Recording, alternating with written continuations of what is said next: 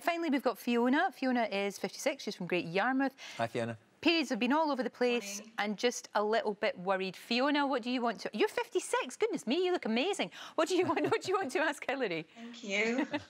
I want to ask him, I've been to see my GP and they wouldn't give me the blood tests. And my periods are a bit up and down for the last 8 months.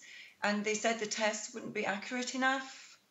I'm just wondering if I can insist on having a test.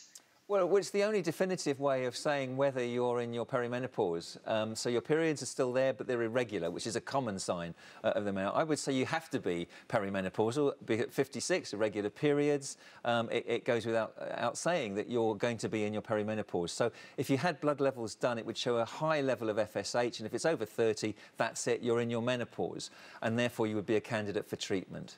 So, yes, you're entitled to a blood test, and doctors shouldn't dismiss that, no.